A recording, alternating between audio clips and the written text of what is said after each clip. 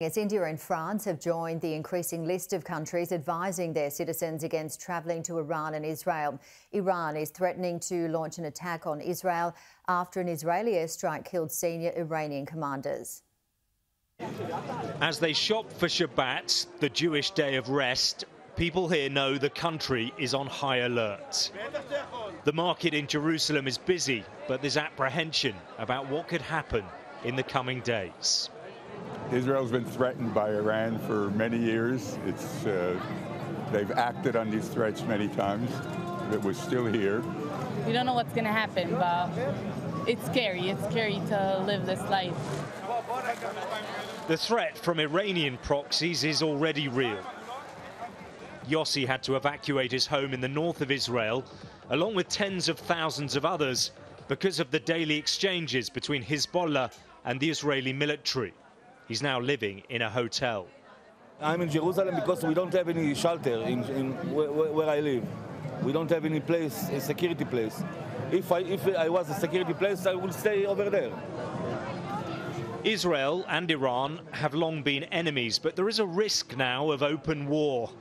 Ayatollah Khamenei is vowing retaliation after an airstrike on the Iranian consulate in Damascus, understood to be conducted by Israel, which killed 2 senior generals. At this gathering a few days ago, crowds chanting "Death to Israel." There's widespread anger across the country, and it makes a response more likely.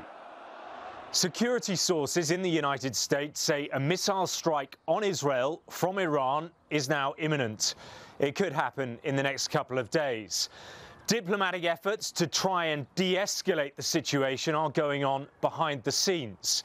Israel says it's prepared for any scenario and is warning the Iranians that if they do attack, there will be serious consequences. Former head of the Mossad intelligence division, Haim Tomer, warns the risk of miscalculation and a regional war is great. Well, up till now, the strategy of Iran was to operate proxies. By now, they are saying actually by their own lips that you kill our generals, we would respond directly towards Israel this time.